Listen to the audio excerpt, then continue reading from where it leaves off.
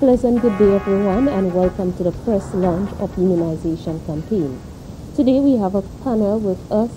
We have Ministry of Health and also Ministry of Education. We have the Medical Officer of Health, Dr. Glensford Joseph. Also we have the School Safety Officer in the Ministry of Education, Mr. Bernice Fodra, and the Principal Nursing Officer, who is also the former immunization manager, Nurse Julieta Cassius. Welcome. First, we'll have Dr. Joseph, who will give us a brief overview as it relates to immunization and why is it important to immunize the children. Good morning. Thank you, Ms. Fornell, for having us, delivering such an important message to the general public. The Ministry of Health and Wellness will continue to utilize immunization through vaccination as a key strategy to prevent the spread of vaccine-preventable diseases in Saint Lucia. Through the extended immunization program within the Ministry of Health and Wellness, vaccination has been mandated as part of the Public Health Act. As such, it is important for persons to understand the need for vaccination. Vaccination is safe, it is effective, and it is a very important strategy used globally to prevent the spread of vaccine-preventable diseases. Saint Lucia would have made significant stride over the years as it was able to eliminate some of these vaccine-preventable diseases. Globally, we have seen the elimination of smallpox during the 1977 period, and in Saint Lucia, we were able to eradicate measles during the 1990 period. We have seen, the 2019 period. We have seen during the 2019 the outbreak of measles globally. And this was associated with areas or in areas where you have what is known as anti-vaxxers, persons who are against and refuse vaccination. In Saint Lucia and many other territories that continue to vaccinate, you did not find or have an outbreak of measles. In 2015, Saint Lucia would have had an outbreak of pertussis, whooping cough, which is a vaccine-preventable disease. However, the age group that was impacted was the group prior to the administration of the pertussis vaccine by age. They're less than 3 months of age. We would have made strides in terms of having what is known as a 95% vaccination coverage over the years within our targeted population, 0 to 5 years. However, there is need for us to revisit and to ensure that we regain the grounds we would have lost in our immunization strategy. As a result, the government of Saint Lucia and the Ministry of Health and Wellness would have prioritized vaccination as a key strategy to prevent the spread of vaccine-preventable diseases. This program was launched July-September 2019, but was interrupted with several activities, including what we have now is the 2020 COVID-19 pandemic. We have seen the interruption of schools, the avoidance of mass gathering, and all these contributed to interruption in the vaccination program. What we have observed is a fall in our vaccination coverage to 84%. And it is critical that we restore and maintain 95% or above vaccination coverage that will produce what is known as herd immunity. With such a coverage of 95% and greater, you decrease the risk of the spread of vaccine-preventable disease. However, if your coverage is less than 95%, and the lower it is, it increases the risk for the importation and spread of vaccine-preventable diseases. We will continue to work with our targeted population, 0 to 5-year-old, to ensure our coverage. It is important, as pointed out, to note that vaccination is safe, it is effective, and like other injections, persons may have a small irritation at the site of administration once it is an injectable. The ministry will continue to work with and across other agencies, ministries in a private-public partnership, as well as strengthening in particular with the Ministry of Education to ensure the availability and the service that is so essential to preventing vaccine-preventable diseases is delivered to the targeted population, children 0 to 5-year-old.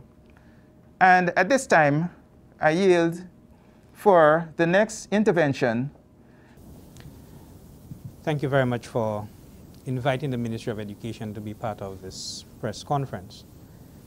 The Ministry of Education has had a very healthy partnership with the Ministry of Health and Wellness. And partnering with the Ministry of Health in this campaign is nothing new to us. Over the years, the Ministry of Education, in partnership with the Ministry of Health, has been doing the immunization of our children entering kindergarten. However, due to COVID-19, this year was very difficult in getting our children immunized before they entered school for the academic year. And so therefore, as we continue the partnership, we continue to see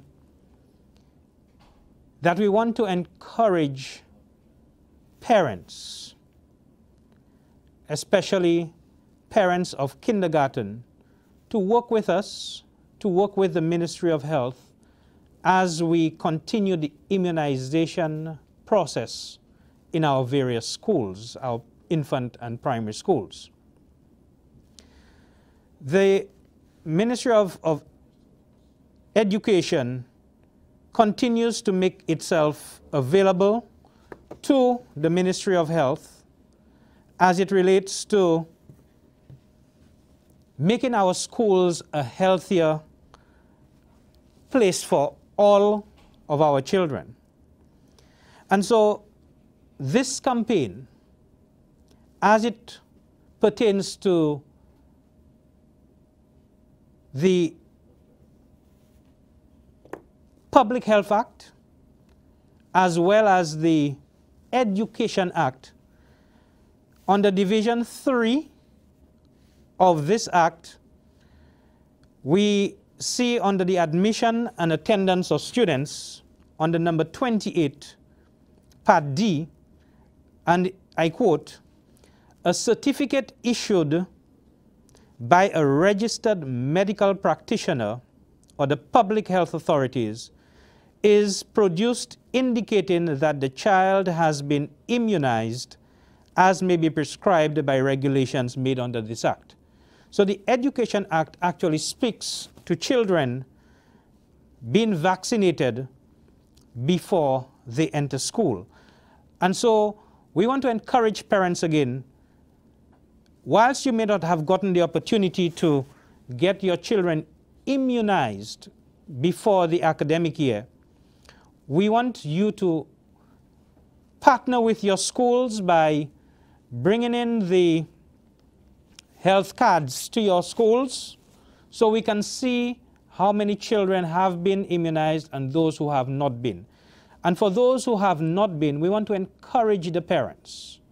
You can take your child to the nearest wellness center, or you can make arrangements with your school and a nurse will come to the school to get your child immunized.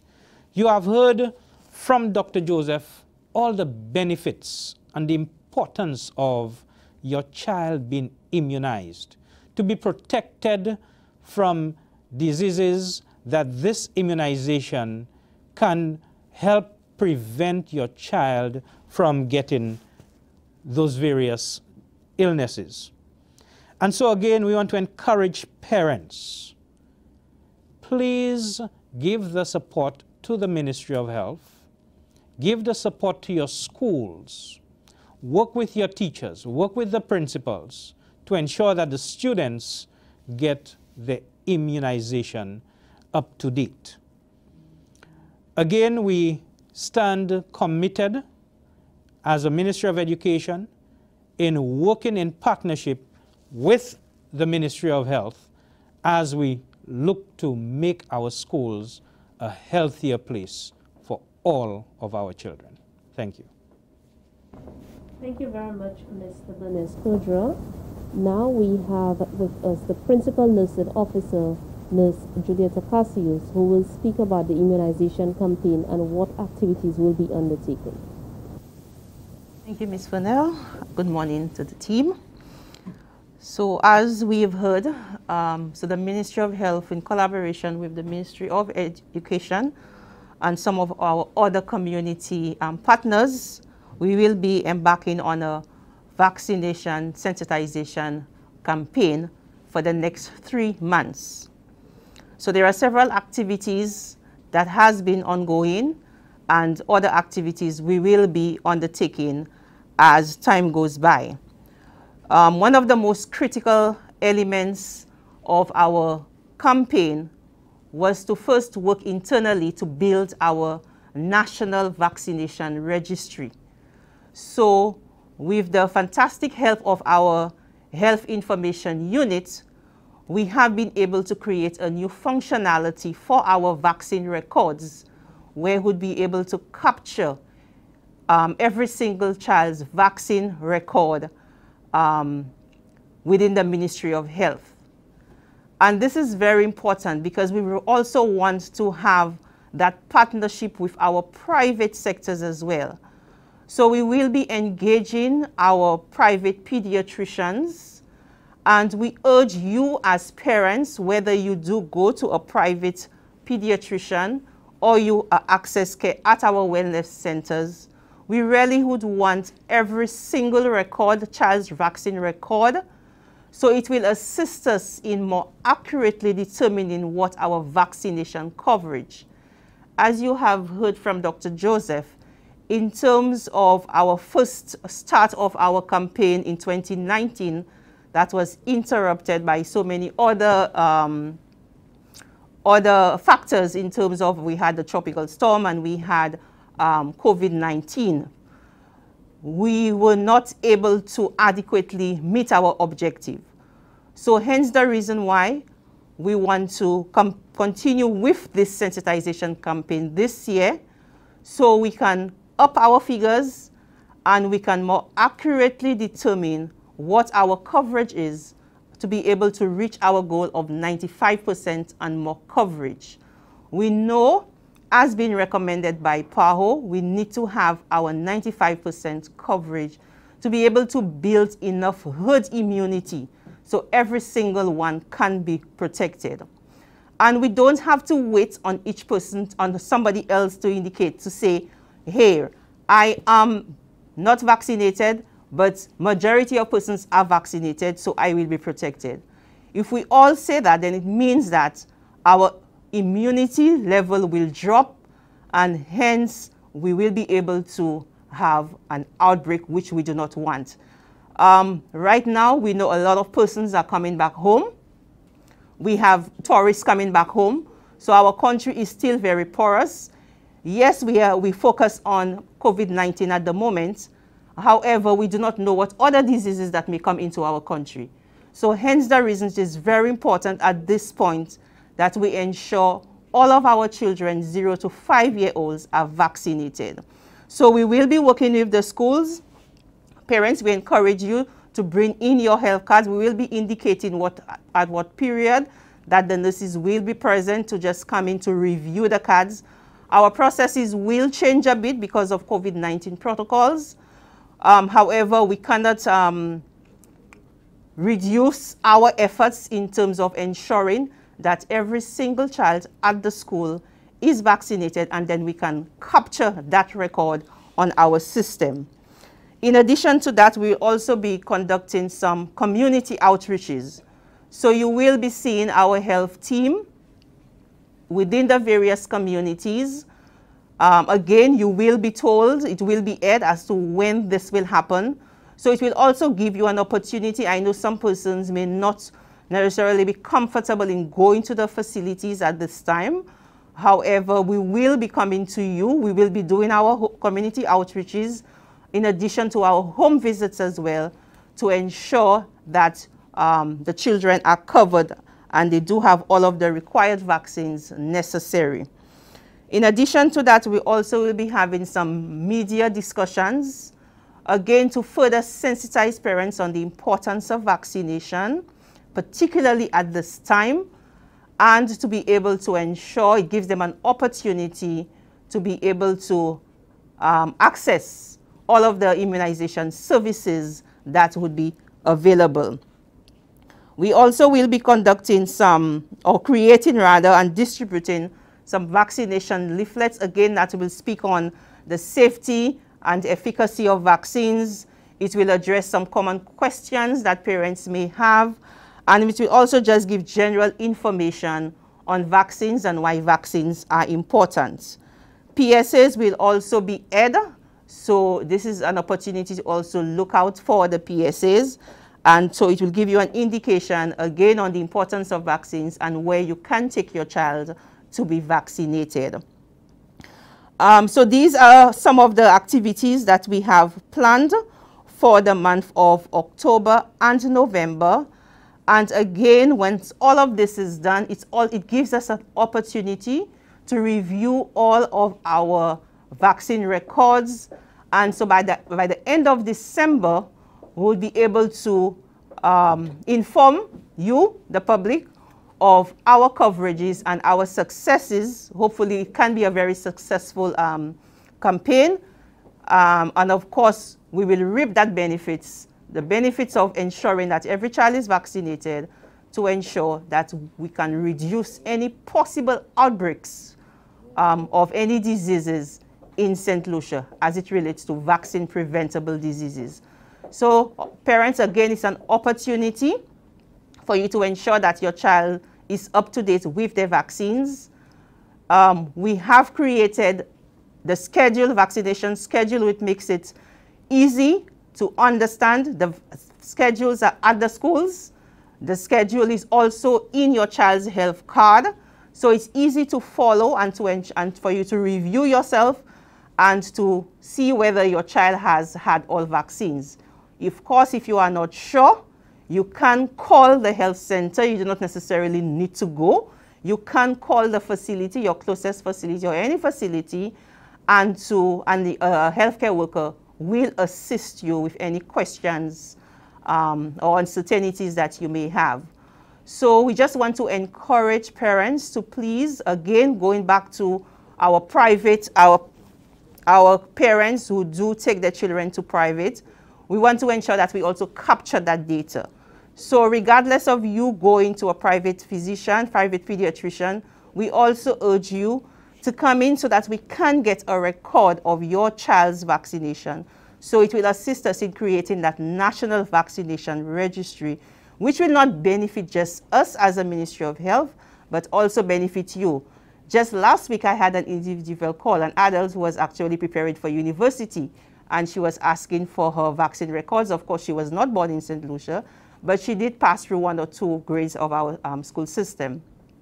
And she and her private practitioner apparently had passed.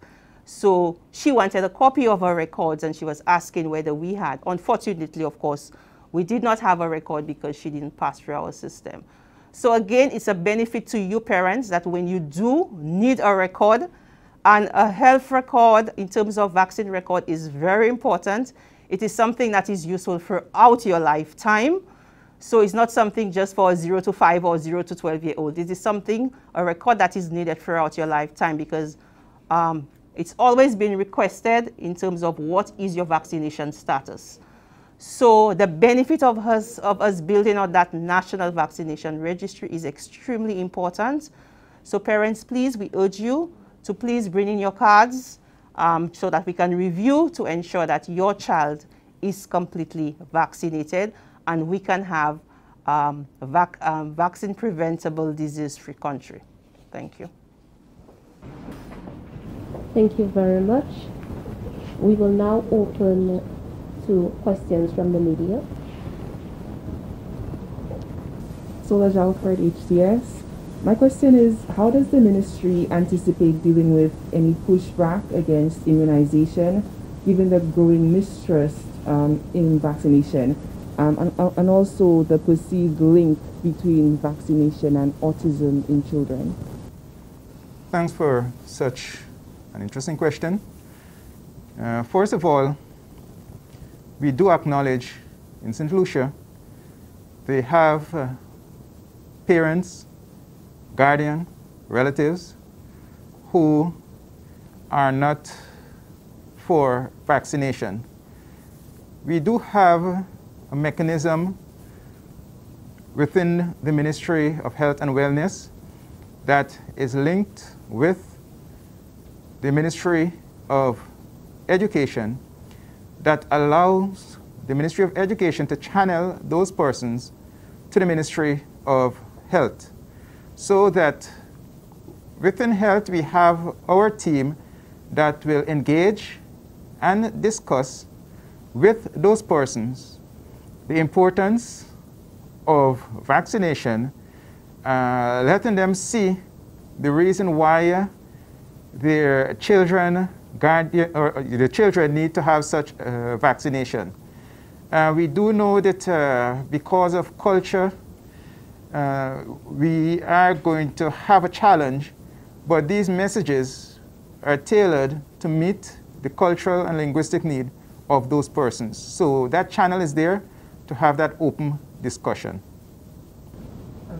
My last question would be, there are some factions who have already come out against any mandatory vaccination in regards to COVID-19. I know this is in regards to children, but since this is something that we're dealing with right now, if a new vaccine is identified in the case of COVID-19, what will be the procedure for that? Like with all vaccines and vaccination processes in Saint Lucia, we have been guided by the science.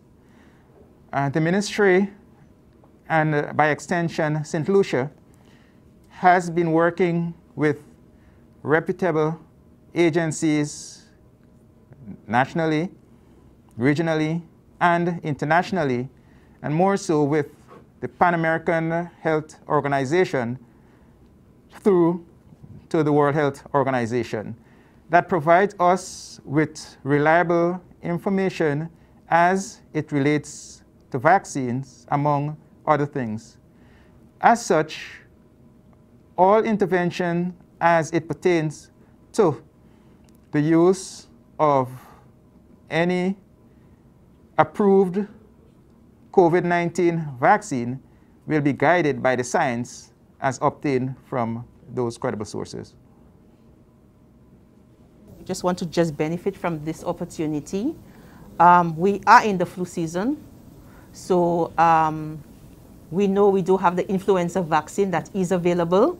So I just want to urge members of the public to use that opportunity to go to the wellness centers. The vaccine is available. By the end of this week, the vaccine will be available at all wellness centers. So please, members of the public, the influenza vaccine is available at the end of this week at all facilities. So you are free to go in and get your flu shot. So it is available. We are in the flu season. We do not want to be compounded again with burden of high increases in H1N1, high increases in the flu. So it's an opportunity to go to your wellness centers and obtain the flu vaccine. Thank you. Thank you very much, Ms. Pacios, for that information. So we have come to the end of the press launch. I want to thank you so much for taking part. Thank you.